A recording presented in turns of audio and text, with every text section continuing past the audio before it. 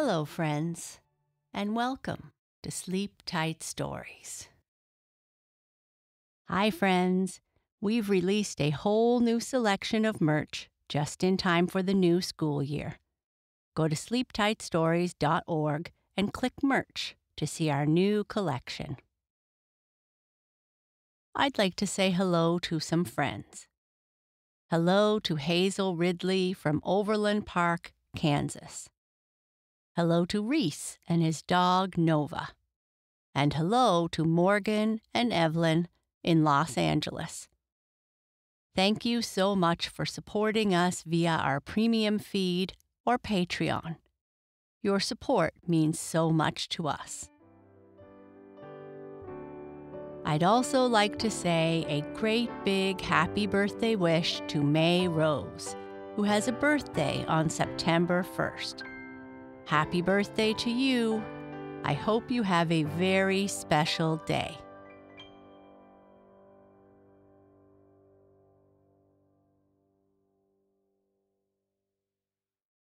Today's story is an excerpt from one of my favorite books, Anne of Green Gables. I have read this book and watched the movie more times than I can count, and I love this scene from the classroom. I hope you enjoy hearing it. Anne of Green Gables, excerpt from chapter 15. And now, this crisp September morning, Anne and Diana were tripping blithely down the birch path, two of the happiest little girls in Avonlea. I guess Gilbert Blythe will be in school today, said Diana. He's been visiting his cousins over in New Brunswick all summer, and he only came home Saturday night. He's awfully handsome, Anne, and he teases the girls something terrible. He just torments our lives out. Diana's voice indicated that she rather liked having her life tormented out. Gilbert Blythe, said Anne. Isn't his name the name that's written up on the porch wall with Julia bells and a big "Take Notice" over them? Yes, said Diana, tossing her head, but I'm sure he doesn't like Julia Bell so very much. I've heard him say he studied the multiplication table by her freckles. Oh, don't speak about freckles to me, implored Anne. It isn't delicate when I've got so many. But I do think that writing take notices up on the wall about the boys and girls is the silliest ever.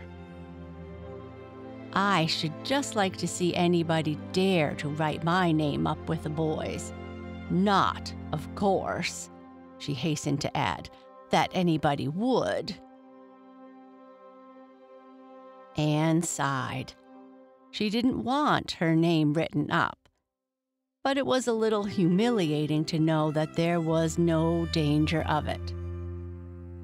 Nonsense, says Diana, whose black eyes and glossy tresses have played such havoc with the hearts of the Avonlea schoolboys that her name figured on the porch walls in half a dozen take notices. It's only meant as a joke, and don't you be too sure your name won't ever be written up. Charlie Sloane is dead gone on you. He told his mother, mind you, that you were the smartest girl in school. That's better than being good looking. No, it isn't, said Anne, feminine to the core. I'd rather be pretty than clever, and I hate Charlie Sloane. I can't bear a boy with Google eyes. If anyone wrote my name up with his, I'd never get over it. Diana Barry. But it is nice to be head of the class. You'll have Gilbert in your class after this, said Diana, and he's used to being head of his class, I can tell you. He's only in the 4th book, although he's nearly 14. 4 years ago, his father was sick and had to go out to Alberta for his health, and Gilbert went with him. They were there 3 years, and Gil didn't go to school hardly any until they came back. You won't find it so easy to keep at the head after this, Anne. I'm glad, said Anne quickly. I couldn't really feel proud of keeping ahead of little boys and girls of just 9 or 10. When Mr. Phillips was in the back of the room hearing Prissy Andrews' Latin, Diana whispered to Anne, "That's Gilbert Blythe, sitting right across the aisle from you, Anne. Just look at him and see if you don't think he's handsome." Anne looked accordingly. She had a good chance to do so, for the said Gilbert Blythe was absorbed in stealthily pinning the long yellow braid of Ruby Gillis, who sat in front of him, to the back of her seat. He was a tall boy with curly brown hair, roguish hazel eyes, and a mouth twisted into a teasing smile. Presently, Ruby Gillis started up to take a sum to the master. She fell back into her seat with a little shriek, believing that her hair was pulled out by the roots. Everybody looked at her, and Mr. Phillips glared so sternly that Ruby began to cry. Gilbert had whisked the pin out of sight and was studying his history with the most serious face in the world. But when the commotion subsided, he looked at Anne and winked with inexpressible drollery. "I think your Gilbert Blythe is handsome," confided Anne to Diana, "but I think he's very bold. It isn't good manners to wink at a strange girl." But it was not until the afternoon that things really began to happen. Gilbert Blythe was trying to make Anne Shirley look at him, and failing utterly, because Anne was at that moment totally oblivious, not only of the very existence of Gilbert Blythe, but of every other student in Avonlea School, and of Avonlea School itself.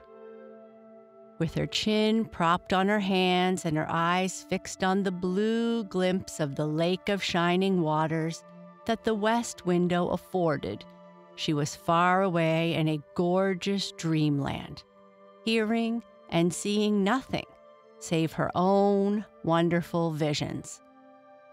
Gilbert Blythe wasn't used to putting himself out to make a girl look at him and meeting with failure. She should look at him, that red-haired Shirley girl, with the little pointed chin and the big eyes that weren't like the eyes of any other girl in Avonlea School. Gilbert reached across the aisle, picked up the end of Anne's long red braid, held it out at arm's length, and said in a piercing whisper, "Carrots! Carrots!" Then Anne looked at him with a vengeance. She did more than look. She sprang to her feet, her bright fancies fallen into cureless ruin. She flashed one indignant glance at Gilbert, from eyes whose angry sparkle was swiftly quenched in equally angry tears. "You mean, hateful boy!" she exclaimed passionately. "How dare you!" And then, whack! Anne had brought her slate down on Gilbert's head and cracked it. Slate, not head. Clear across. Mr. Phillips stalked down the aisle and laid his hand heavily on Anne's shoulder. "Anne Shirley, what does this mean?" he said angrily. Anne returned no answer. It was asking too much of flesh and blood to expect her to tell before the whole school that she had been called carrots. Gilbert it was who spoke up stoutly. "It was my fault, Mr. Phillips. I teased her." Mr. Phillips paid no heed to Gilbert. "I am sorry to see a pupil of mine displaying such a temper and such a vindictive spirit," he said in a serious tone, as if the mere fact of being a pupil of his ought to root out all evil passions from the hearts of small, imperfect mortals. "Anne, go and stand on the platform in front of the blackboard for the rest of the afternoon." As for Gilbert Blythe, she would not even look at him. She would never look at him again. She would never speak to him. When school was dismissed, Anne marched out with her red head held high. Gilbert Blythe tried to intercept her at the porch door. "I'm awfully sorry I made fun of your hair, Anne," he whispered contritely. "Honest I am. Don't be mad for keeps now." Anne swept by disdainfully, without look or sign of hearing. "Oh, how could you, Anne?" breathed Diana as they went down the road, half reproachfully, half admiringly. Diana felt that she could never have resisted Gilbert's plea. "I shall never forgive Gilbert Blythe," said Anne firmly. "Oh, you mustn't mind Gilbert making fun of your hair," she said soothingly. "Why, he makes fun of all the girls. He laughs at mine because it's so black. He called me a crow a dozen times, and I've never heard him apologize for anything before either." "There's a great deal of difference between being called a crow and being called carrots," said Anne with dignity. "Gilbert Blythe has hurt my feelings excruciatingly, Diana."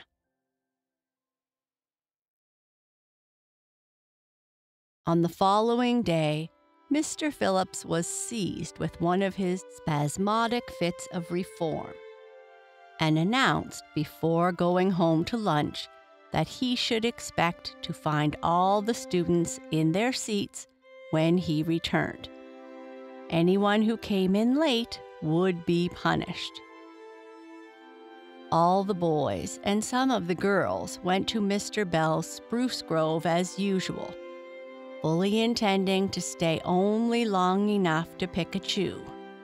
But spruce groves are tempting and yellow nuts of gum beguiling. They picked and loitered and strayed. And as usual, the first thing that recalled them to a sense of the flight of time was Jimmy Glover shouting from the top of the old spruce, "Master's coming!" The girls who were on the ground started first and managed to reach the schoolhouse in time, but without a second to spare. The boys who had to wriggle hastily down from the trees were later, and Anne, who had not been picking gum at all, but was wandering happily in the far end of the grove, waist-deep among the bracken, singing softly to herself, with a wreath of rice lilies on her hair, as if she were some wild divinity of the shadowy places, was latest of all. Anne could run like a deer. However, run she did, with the impish result that she overtook the boys at the door and was swept into the schoolhouse among them, just as Mr. Phillips was in the act of hanging up his hat. Mr. Phillips' brief reforming energy was over. He didn't want the bother of punishing a dozen students, but it was necessary to do something to save his word.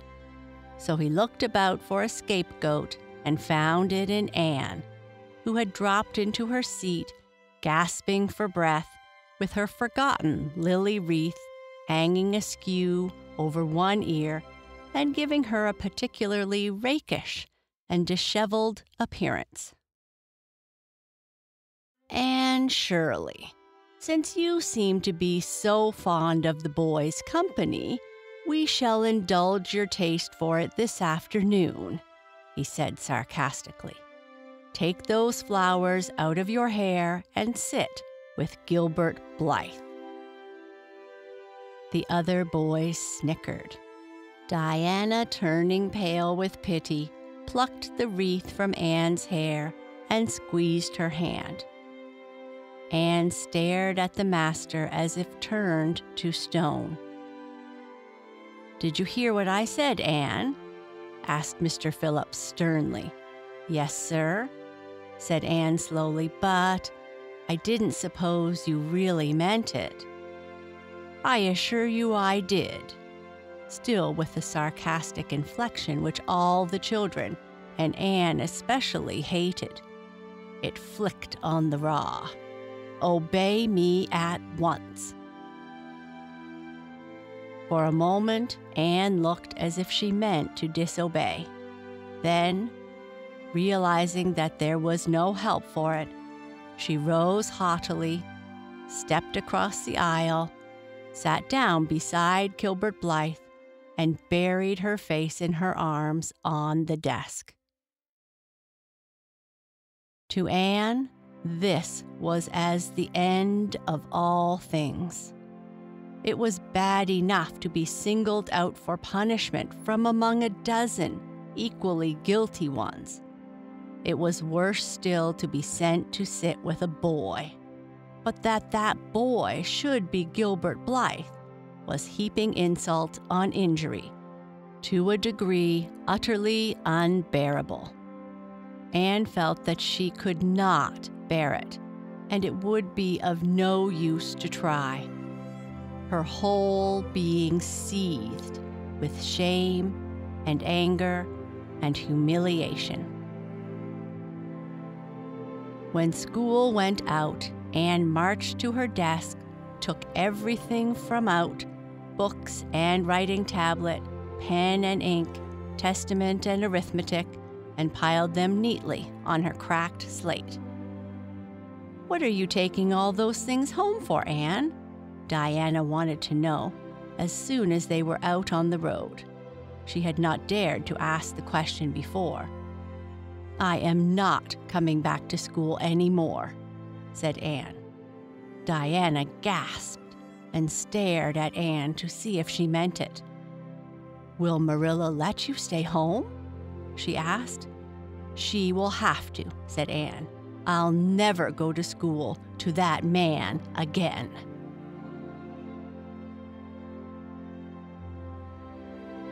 And that is the end of this part of the story. Good night. Sleep tight.